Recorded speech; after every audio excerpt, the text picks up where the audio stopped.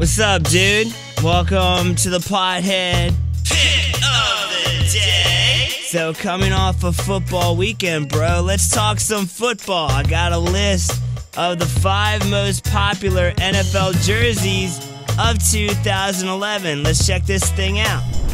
So starting at number 5, we got Tom Brady. Number 4, Drew Brees of the Saints. Then at number 3 from your Pittsburgh Steelers, who just lost, Troy Polamalu. Hopefully I said that right.